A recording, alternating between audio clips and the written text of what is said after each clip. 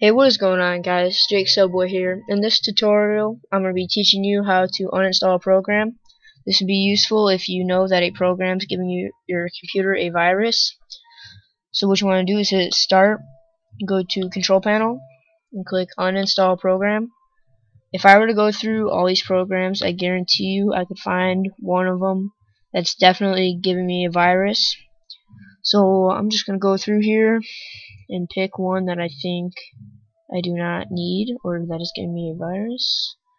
Alright, I no longer need this program, so I'm going to uninstall it.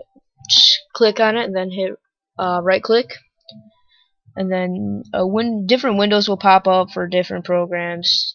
Each program has like different uninstalling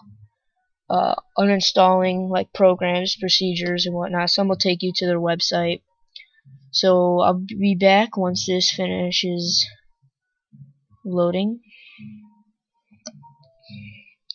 Alright guys, so you're just gonna hit next and finish, and that is it. I've successfully uninstalled that program. If this video helped you guys, please leave a like, comment down below if you need a tutorial made or need help something with your computer, and that's it for today's video. Peace.